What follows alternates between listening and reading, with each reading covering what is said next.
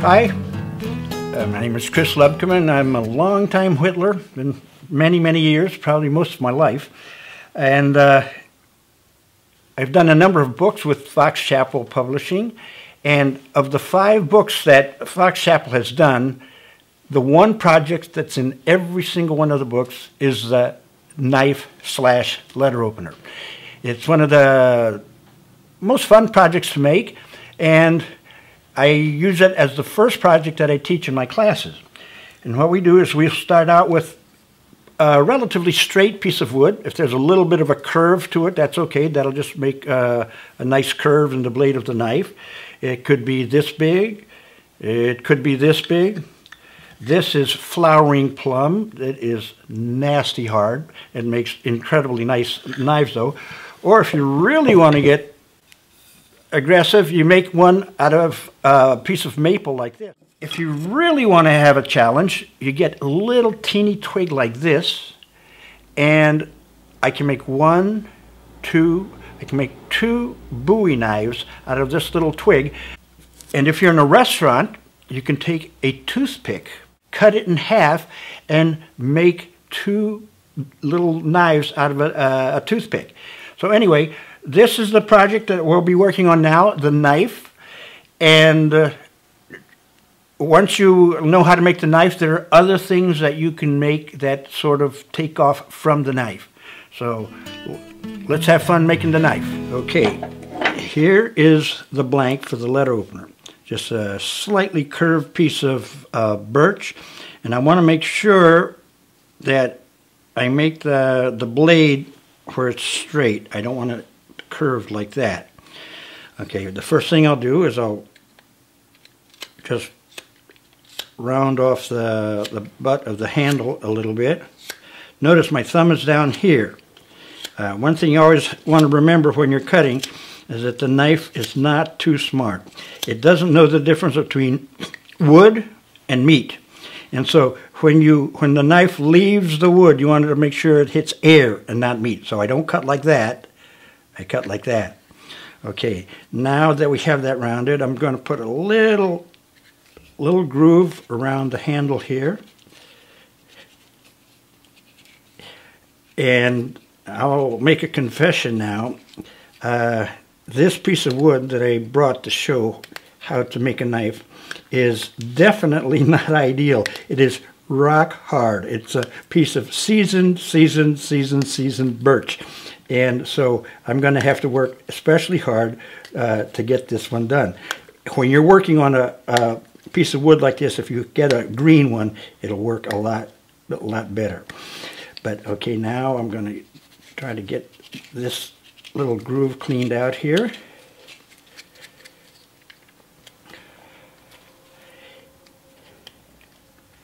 The little V-cuts in from one side and down from the other.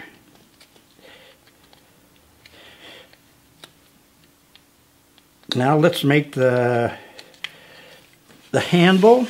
This will be the handle, and I'm going to make the blade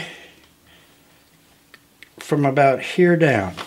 Okay, nice long cuts.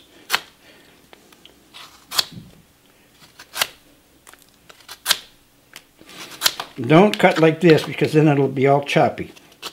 Nice long cuts. Try to go pretty much the whole length of the... Then from this side,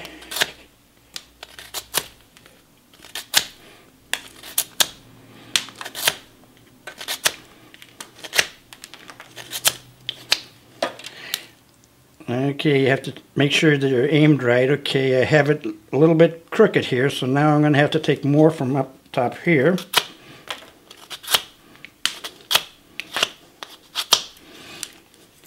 And from this side here. So keep checking it out to make sure your blade is straight. If it's a little crooked, it's maybe a little bit normal. It's a natural branch, and so they're not all perfectly straight. See my left thumb working on my right thumb? If those of you who are right-handed, one of the most useful parts of your whole body is your left thumb, because it'll push, it'll guide, it'll do all kinds of cool things. For you, those of you who are left-handed, it's going to be your right thumb. See, my left thumb is pushing against my right thumb here. Gives it a lot more power. Okay, just about got it. So okay, now let's take the bark off. Here's my left thumb acting as a guide, as a stop.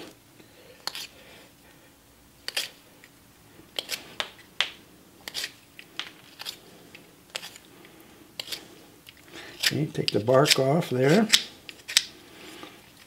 Take the bark off the top.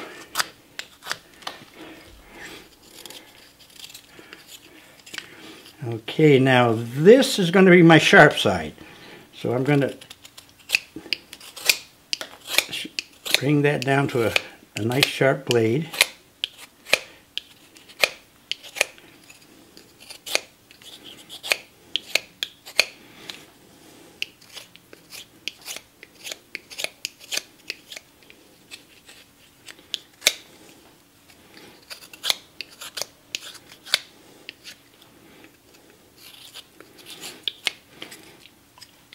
Okay, before I do the point on the blade, let me make the separation between the blade and the handle. This is another V.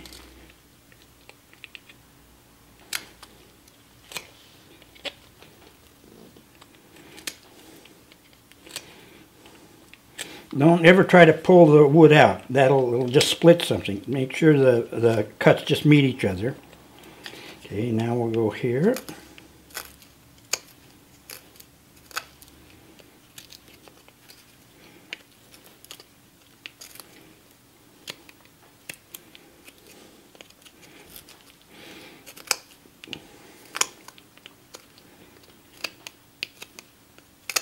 Okay, let's go over to this side of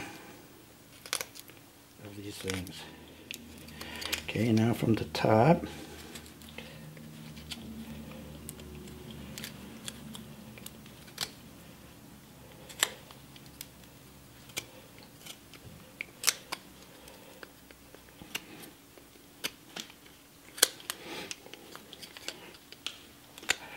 Okay, now we're going to do the point of the blade. You can draw this with a pencil if you want, but generally you don't have to. I'm just going to go from here and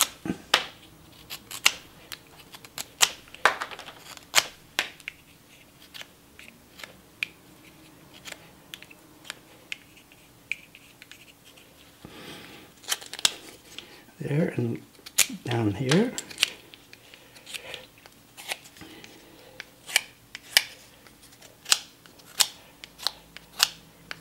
There is the pith, and you don't want the pith on the blade itself. So it doesn't matter if the pith shows, but make sure it's on the side and not on the actual blade, because that'll be a weak spot.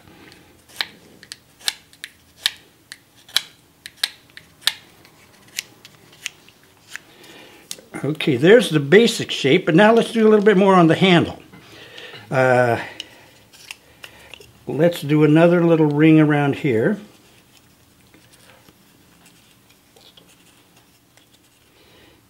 And then I'll show you how to finish this blade. I normally do the little side swatches where I can wood burn something, but in the interest of time I won't do that. That we can figure out how to do later. But what I will show you how to do is smooth the knife, get it really sharp, and then make that blade even better. Okay, and it looks a little bit rough now, but now I'm just going to sand it.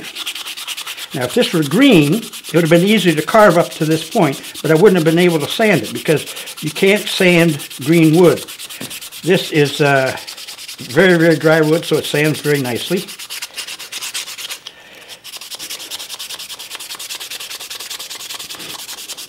Make sure when you sand you don't come back on the point. I've done that. The knife does poke.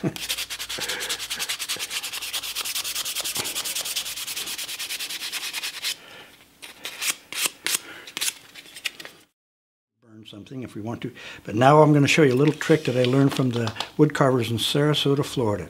If you ever want to reinforce something that's very thin, you take super glue, and now watch this. I'm going to wet the edge all out.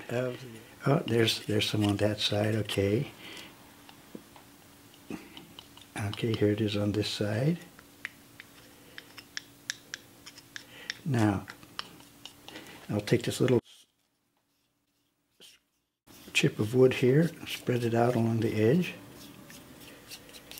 and that penetrates that fine edge of the knife.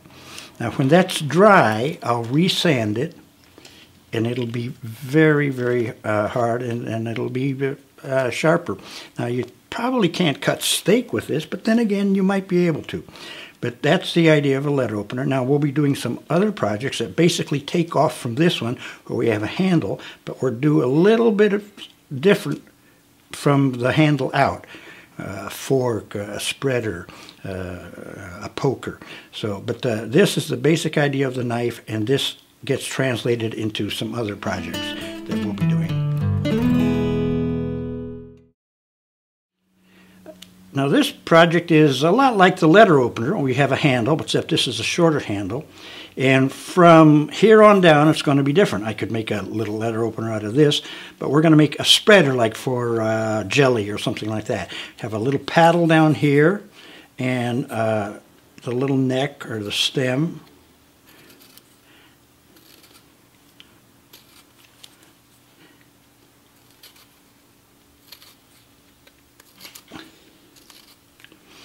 Okay, I'm going to start right about here.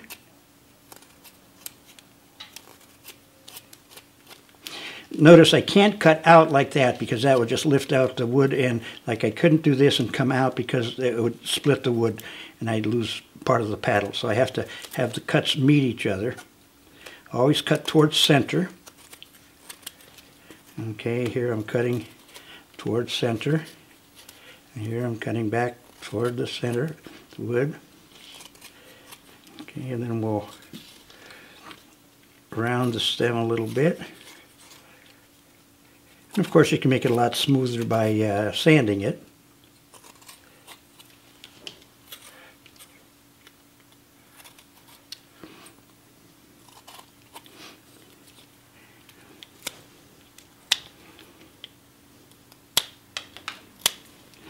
Okay, there's a little spreader. You can spread stuff with it, but let's take this spreader now and transform it into a pickle fork.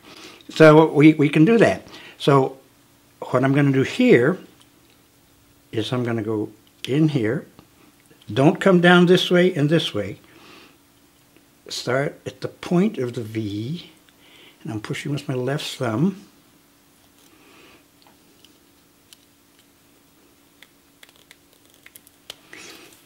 Now I'm going to hold this like this.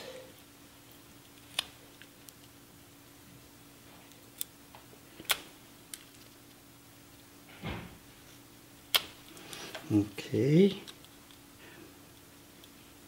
Now we're turning a spreader into a pickle fork.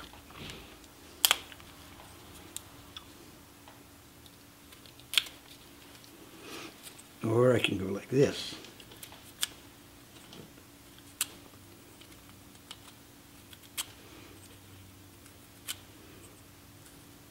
And this is one of the reasons you want that knife to have that nice fine point on it, so you can get into these little spaces like this. Like that little turn right there. If I had a broad pointed blade, I wouldn't be able to do this.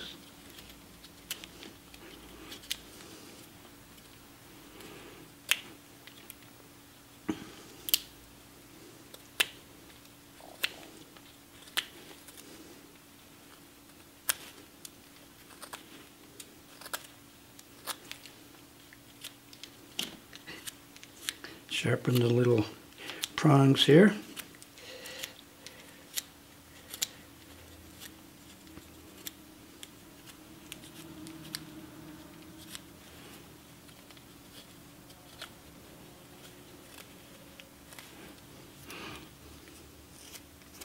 And we can refine this, we can tweak it, we can sand it, we can make it thinner, but that's the basic idea of a pickle fork. So that was a spreader, now it's a pickle fork. Now we'll take a little piece of wood here, and we're just going to make a pickle poker. And we're going to make it, we're going to make the handle, but we're going to make the handle a little bit different. We're going to make the handle, the head of the handle like a rooster head. So this is going to be a rooster-headed pickle poker. And later on, we'll be showing how to do the whole rooster, start to finish.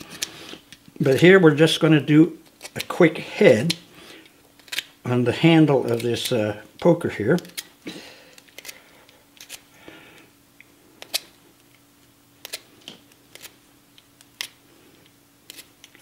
All right.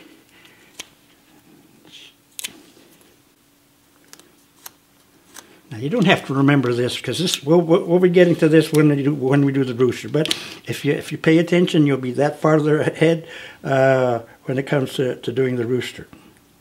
This is going to be the top of his comb.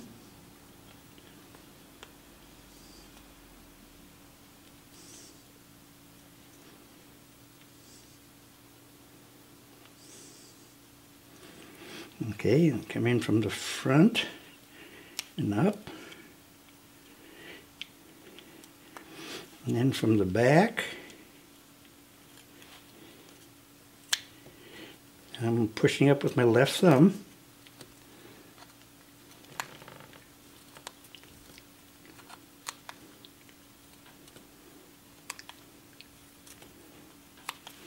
Let's sharpen the beak here.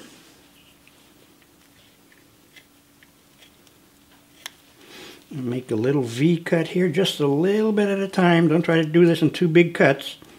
Two very small cuts. 1, 2, 1, 2, 1, 2. Now the wattles. In, up, in, up, in, up. Okay, round it off. So it kind of looks like a half heart upside down. Now let's just split the wattles a little bit.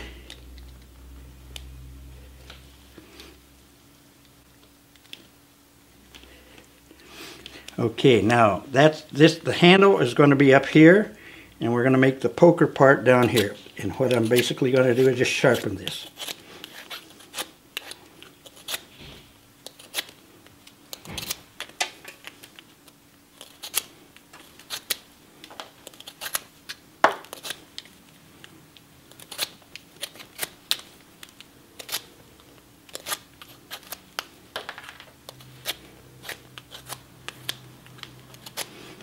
Remember, use these nice long strokes, kind of lock your hand a lot, and make nice long strokes. A lot of people tend to do this, and don't ever scrape with your knife. If you scrape with your knife, you'll dull it.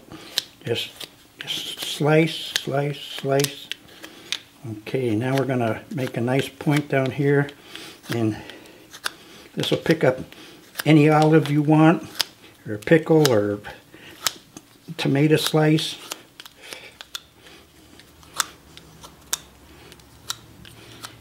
Quick suggestion too, don't try to cut as fast as I'm cutting right now.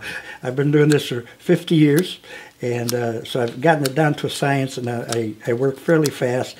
But take your time, especially at the beginning, and then after you get used to it a little bit, then you can speed up. But don't try to go too fast. Okay, now we got a nice sharp point there.